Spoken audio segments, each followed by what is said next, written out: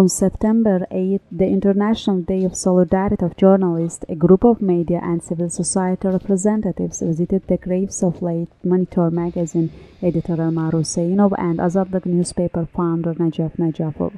Turan news agency director Mehman Aliyev spoke about the problems of solidarity among local press outlets. He also expressed his distress that the criminals behind the murder of Elmar Huseynov have not been caught.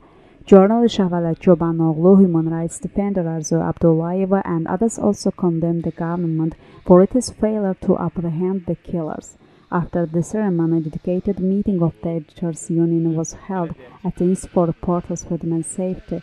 The editors produced a statement calling on all media to show solidarity for the sake of freedom of speech, which is deteriorating day by day, which they attributed not only to the increasing authoritarian regime, but also the lack of solidarity among journalists. The group supported imprisoned youth activists Jabar Savalan and Bakhtiar Hajiev and lawyers Osman Kazimov, Anar Gasimov, Echon Namazov, Khalid Bagirov, who have been persecuted by the authorities for protecting the interests of bloggers, journalists and other public figures. The representative of the Media Rights Institute, Khalid Aliyev, noted that during the course of the first half of the year, freedom of speech has not improved, though no journalists were arrested. As for lawsuit, the situation remains unchanged since 2005, and currently there are 27 court cases involving journalists and newspaper editors.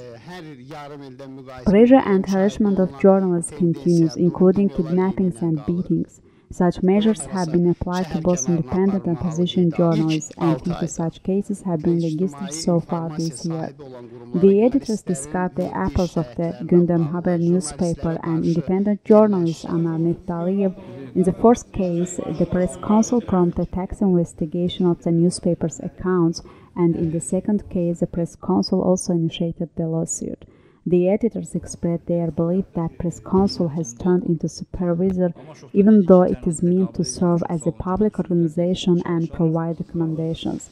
Human rights activist Arzu Abdullayeva mentioned the termination of the Committee Freedom of Expression, which was created following the arrest of Inullah Fatullayev.